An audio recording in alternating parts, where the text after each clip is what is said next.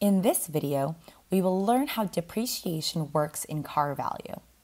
I'm Abby with Next Gen Personal Finance, and we will practice using the exponential decay formula to model how the value of a purchased good, like a car, can decrease over time due to depreciation. Depreciation is the reduction in value of a product with the passage of time due to wear and tear. Items that you purchase can depreciate the longer that you have and use it, such as a laptop, a car, or a building.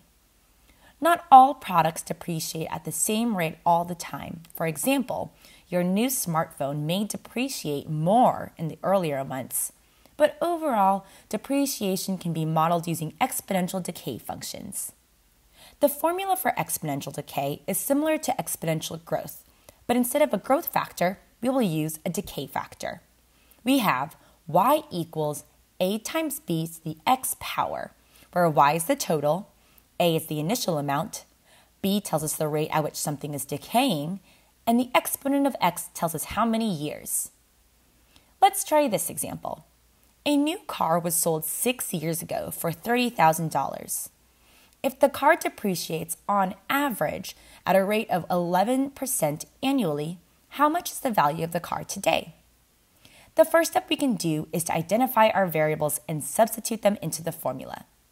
For exponential decay equations, we need to use the initial amount, decay rate, and amount of years. Our initial value is 30,000, so I will plug that in for A. Our decay rate, B, actually requires a couple of steps here. We know that our depreciation rate is 11%, so we can subtract 100% to represent our whole initial amount minus the depreciation rate of 11%. Note that we are subtracting from 100 here because we're measuring decay. This gives us 89% as our decay rate. In our equation, we must use decimal form, so 89% written as a decimal is 0.89. The last variable to plug in is the exponent of x, which we know is 6 years.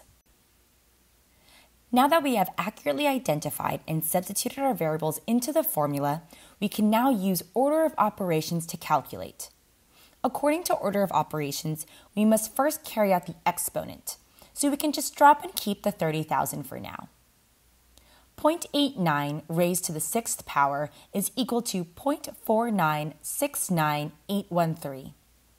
In order to get the most accurate value, I will round at the end of my calculations to the nearest whole dollar.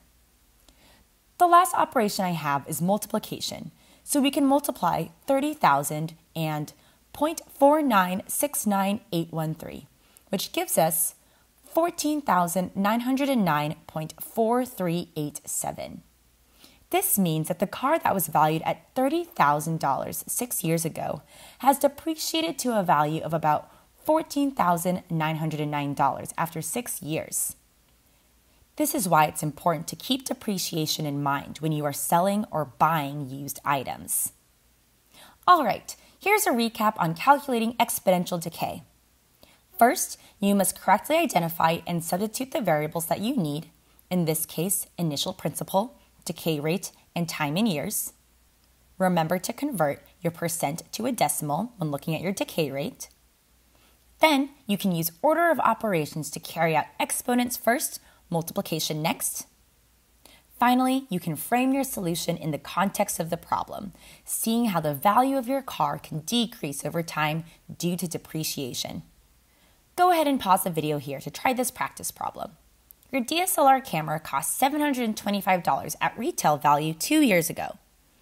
After wear and tear, the camera has a depreciation rate on average of 12% annually. If you sold it now, what would be the value of the camera be today? Great work on learning how to calculate exponential decay and depreciation. Continue on to the practice problems on your worksheet. You got it!